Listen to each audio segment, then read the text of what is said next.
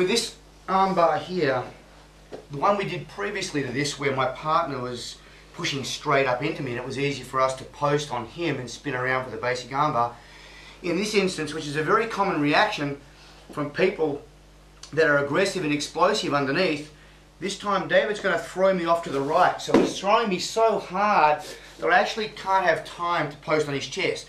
So in this instance, I'm going to be posting with my right hand.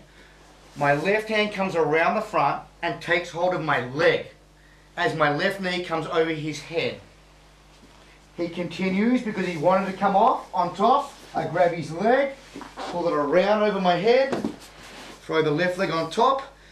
And even though I haven't got control of his arm yet, he can't really run away to escape because I have hold of his leg till I straighten his arm out, get it, and then I can release and come here.